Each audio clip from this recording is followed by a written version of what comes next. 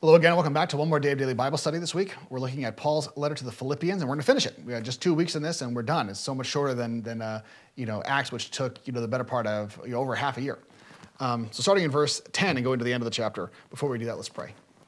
Loving God, in this passage we see both one of the most quoted verses in the whole New Testament, certainly among certain circles as well. And yet, when we see it in context, we realize it means something more, bigger, more powerful than we ever thought it meant. Lord, help us to take all that to heart. Help us to rejoice in you. Help us to learn how to be content in all things. And Lord, help us to find our strength in you. Lord, we ask you to be with us during this time, for we ask this in Jesus' name. Amen. So starting in verse 10, going to the end of the chapter, we have, "But I rejoice in the Lord greatly, that now at last you have revived your concern for me. Indeed, you were concerned before, but you lacked opportunity. Not that I speak from want, for I have learned to be content in whatever circumstances I am. I know how to get along with humble means, and I know how to live in prosperity. In any and every circumstance, I have learned the secret of being filled and going hungry, both of having abundance and suffering need. I can do all things through him who strengthens me. Nevertheless, you have done well to share with me in my affliction. You yourselves also know, Philippians, that at the first preaching of the gospel after I left Macedonia, no church shared with me in the matter of giving and receiving, but you alone. For even in Thessalonica, you sent a gift more than once for my needs. Not that I seek a gift itself, but I seek for the profit which increases to your account. But I have received everything in full and have an abundance. I am amply supplied, and having received from Epaphroditus what you have sent, a fragrant aroma, an acceptable sacrifice, well-pleasing to God. And my God will supply all your needs according to his riches and glory in Christ Jesus. Now to our God and Father be the glory forever and ever. Amen. Greet every saint in Christ Jesus. The brethren who are with me greet you. All the saints greet you, especially those of Caesar's household. The grace of the Lord Jesus Christ be with your spirit." So once again, we have another ending of this letter. One that's much more final in a way, but we really do get like three things that Paul basically only does during conclusions. But I want to highlight this thing. So I want to tell you by way of a story, another passage, that one of the things, the most common by far Bible verse you'll ever find on a card for like high school graduates, is Jeremiah 29:11, which says, "For I know the plans I have for you, declares the Lord, the plans for your benefit, for your upbuilding, and not for your destruction." And what's interesting about that is that we often don't think about what the context of that verse is. So the fact of the matter is the whole, the first 10 verses of that chapter are about, you're going off to Babylon, and it's going to be rough, and you're not going to like it, and you're going to yearn to come home.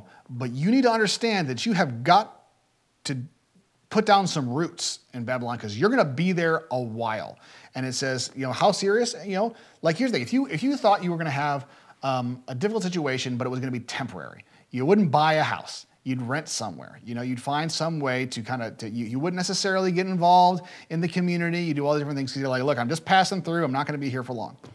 Well, what Jeremiah says is, buy houses, build houses, live in them, lay down vineyards. You're going to drink the produce of them, you and your children. Have your children get married and have your weddings over there. Don't put off the events of life until you're back in Jerusalem because you're not going back to Jerusalem in your lifetime. You're going to die in Babylon, basically.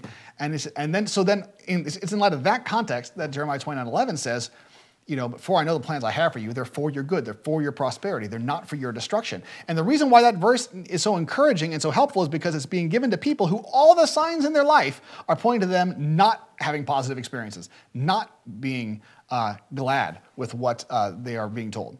And so it's vitally important that we get that sometimes the verses that we quote over and over and over again, we do it out of context. And the thing is, that verse does not become less, it's not like the context contradicts how we want to use it.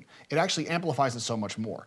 Because we're not saying, the context doesn't make "for I know the plans for you" untrue, it makes it all the more powerful to say, even if high school graduate, even if when you go off into college, you feel like it's an exile, even if you feel like you're a stranger in a strange land, even if it feels like you don't belong, even if it feels like it's an exile, all different things like that, remember that God has a plan for you. Like it actually makes it all the more powerful, but it doesn't change. But it does go against the kind of warm, fuzzy feeling we sometimes think about. In the same way, one of the most commonly quoted passages in Philippians is Philippians 4:13. "I can do all things through him who strengthens me," or "through Christ who strengthens me." It's a fellowship of Christian athletes. It's like their life verse. You see it on Christian t-shirts, you see it on all kinds of stuff, and it usually has some sense of power and strength and physical, whatever. And so this idea of I can, the way it gets quoted a lot of times is I can run faster and lift more and work harder because of Christ who strengthens me. And it's not that it doesn't necessarily mean that, but the context is Paul saying whatever comes my way, I can endure it because of Christ. He says, if I have lots of resources and I can live comfortably, I can do that. But I can also do just as well without them. And that's kind of this idea. I know what it means to have all things. I know what it means to have nothing. I know what it means to go hungry. I know what it's like to suffer in need. And he says, you gave me gift. He says, that's what it means to do all things, to do all the suffering. I can do all the suffering in this world. All the suffering that the world can inflict on me, I can do it because of Christ who strengthens me. And that doesn't necessarily undo what that verse means. In fact, it amplifies it to honestly an uncomfortable degree, just like the Jeremiah passage. But it continues on here, and notice how this is part of the thing that might inform a Christian understanding of giving, where he says, you sent me gifts to attain for my needs. And he says, I don't seek the gift. What I seek is the profit that happens to you because of the gift. I think that's incredibly important. One of the things, so we had a group from our church who went to Peru to be a mission trip, and I think it's vitally significant. I think it's important to be doing those kinds of things. Now, short-term mission trips have gotten a bad rap in the last couple of decades.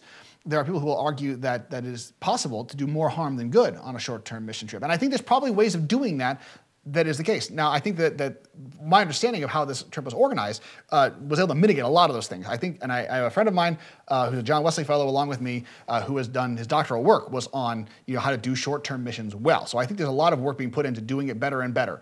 But one of the things that's interesting is as a pastor, as excited I am for the fact that we had people go to Peru and bless the people in Peru. And I'm glad for that, and I'm glad they had people who have an ongoing relationship with this community so it can mitigate the dangers of doing short-term mission.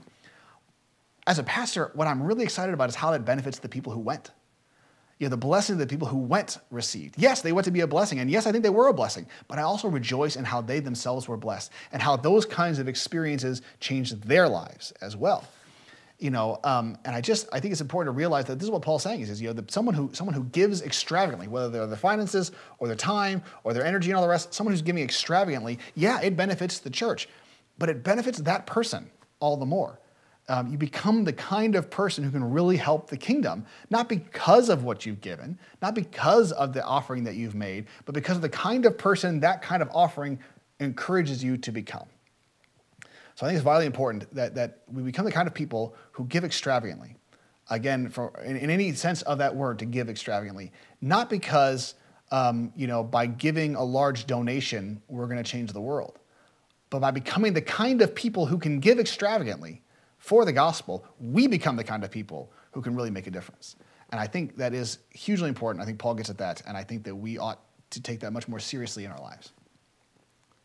Well, that's all for today. That's all for this week. Come again next week, and we'll start another book, and I have forgotten which one it is. I think it might be 2 Thessalonians. In any case, have a good day.